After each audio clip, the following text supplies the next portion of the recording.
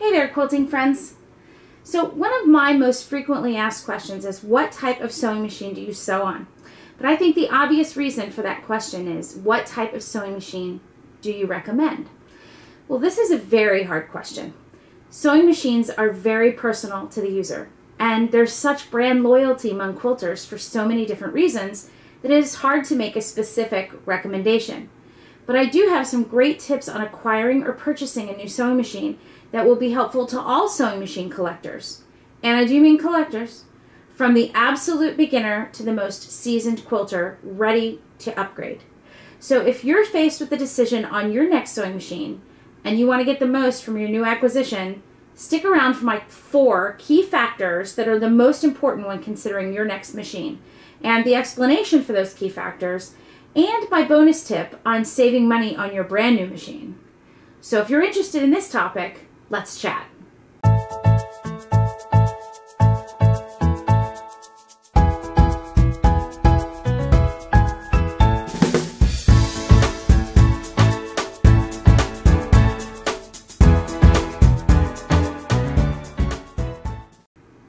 I am so glad you decided to hang out with me in my coffee bar today to chat about sewing machines. So let me start by giving you a very brief journey of my sewing machine ownership.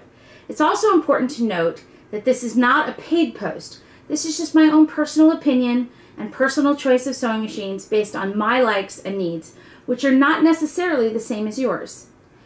So my first machine was actually borrowed from my grandmother and mother, and I learned on an antique all-metal Singer sewing machine in a travel case similar to the one pictured here.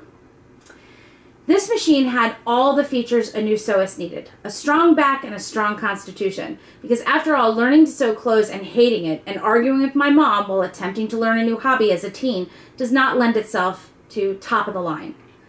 But years later, as an adult, after sewing here and there on basic curtains and pillows and other home decor, I found quilting and a love affair was born. So I purchased my first new-to-me sewing machine from the local Bernina dealer. This was a used basic sewing machine, Quilters edition, with a 1/4-inch foot for quilt piecing. I traded up several times through the Bernina line, mostly for embroidery features, and I settled on a Bernina 830 with a large throat. I assumed this machine and its hefty $13,000 price tag with all its magical feet would be the last sewing machine I would ever own. Bernina sewing machines have a little magic for everyone, but they aren't for everyone. And my last 2 models, well, I just didn't bond with them very well. I had all the specialty feet from years of collecting, but I did very little embroidery, and I found the machine very fussy for my 100 miles per hour sewing style. I was very impatient with the thread cutting function, and I free motion quilted too fast for the stitch regulator. So a few years before my major Bernina purchase, I bought a backup machine from a Janome dealer, the Janome 6500P.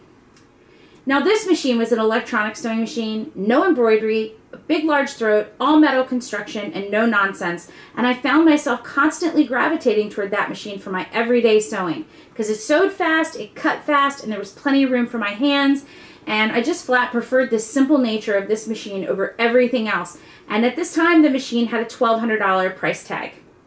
Well, ultimately, I decided to give up my Bernina embroidery machine, and I found it another loving home. I kept my 6500P professional machine, and I went out and purchased a second sewing machine and decided on the upgraded new model of my Janome, the Janome 6700P.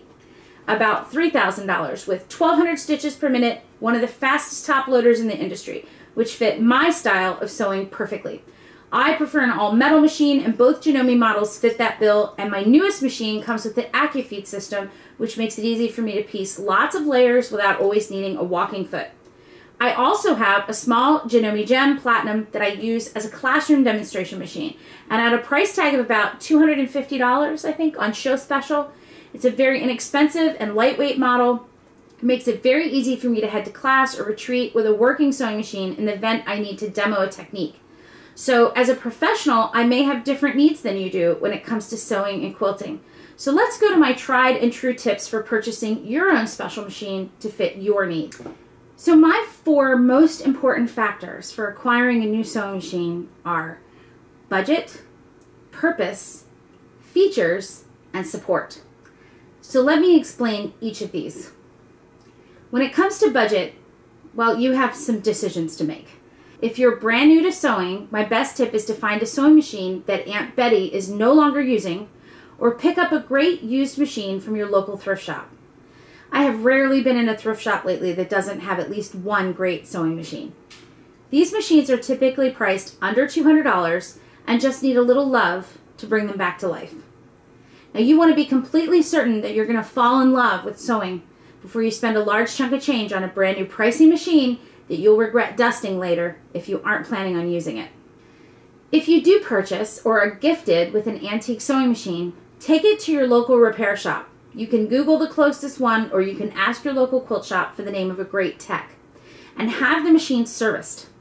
A service tech will clean out any rust or dust from being in the bottom of a closet and make sure all the belts and the parts are in good working order. There are no pesky threads binding the gears, and they'll strip all the old oil and re-oil the machine, reset the timing and the stitching for you so that it's in really good working order. This type of machine will allow you to practice all the skills you need and not feel super guilty if you ultimately decide that sewing and quilting is really not for you. I actually know lots of great quilters who prefer to sew on an old trusty sewing machine, and they love bringing them back to life so they don't wind up in a landfill. Now my next factor is purpose. What do you envision you're going to be using your sewing machine for? This really goes hand in hand with both budget and our next factor, features. So I suggest making a list of all the things that you envision making, fixing, and creating on your new machine. And this will help you plan how much time you'll be spending using it. Perhaps you'll save money by not paying someone else to do those things for you. Or the machine will keep you from throwing things away that you can repair. Or perhaps sewing is what you want to do for your own enjoyment, to keep you sane and to practice self-care. I have a lot of newbies starting that just recently retired. So this gives you a good starting point to figure out the next factor. So now that you know your purpose for having a sewing machine, well, now you can talk all about features that you'll need to make your vision happen. Do you think you want to learn to quilt? Well, you'll definitely need a sewing machine that has a 1/4 inch foot or a way to mark a 1/4 inch seam on your machine plate. Do you want to work on heirloom sewing and you need a machine with lots of decorative stitches? Are you interested in embroidery and you want to buy an all-inclusive machine that you can make adorable gifts for your grandchildren? Are you planning on doing some free motion quilting? Well, you'll definitely need a machine that has free motion quilting foot and the ability to drop those feed dogs. Think about all the features that you might need and speak with your dealer or local professional about all the features of each of the machine and the cost associated with those features. This also gives you a great reason to evaluate factor 4, and that is support. Do you have a local dealer near you? Are they friendly? Are they helpful? Does their shop have good reviews? Do they have a repair technician on site? Do they have classes to teach you how to use all the features of your new machine? I know lots of people that buy machines online or at their local quilt show from a vendor that they don't know or that is too far away. Trust me, I myself have been the victim of a show special. I once bought a brand new serger from a quilt show dealer, and I found out later that not only was the shop 45 minutes away, they had no classes, no support, and were of absolutely no use whatsoever when it came to that machine. When I called to ask questions, there was only one person on staff that knew anything about the machines. She was never available, and when I finally did get to speak to her, she was rude. And I realized quickly that she knew nothing about the machines she was selling, and I was on my own. So take the time to visit the dealer, even if they aren't right up the street. Don't be convinced to buy something that you haven't tried. If you sit down at the machine to take a test drive and it's just not working for you, don't buy it. You probably don't like something about it and you'll regret that purchase. Also, don't buy what your friend tells you to buy. Try them out for yourself and buy the one that you like that fits your needs. Sewing machines are like bras. It's a personal choice and you have to find one that fits you best. Now, I told you in the beginning that I would give you a tip on saving some money should you choose to purchase a machine. Now, once you make the decision to buy a new machine and you know exactly what you want to buy, do some research on the manufacturer and see if they run any specials. If your shop or the manufacturer are going to the local quilt show, they sometimes have show specials that week that you can take advantage of if you know that that is the machine you want to buy. Also, check around the holidays. Some companies offer special financing on machines at special times of the year. Some of them offer as much as 48 months 0% financing if you spend a pretty penny and you have great credit. Now, the secret to making that deal work for you is to divide the total purchase price by the number of months of the financing offer minus 1 month. For example, if you're spending $1,000 and they're offering you 12 months, same as cash, divide that $1,000 cost by 11 months and make that amount of a payment each month. This will be way more than the minimum payment required by the finance company, and it will enable you to pay off the balance of your machine in equal monthly installments 1 month before the deadline.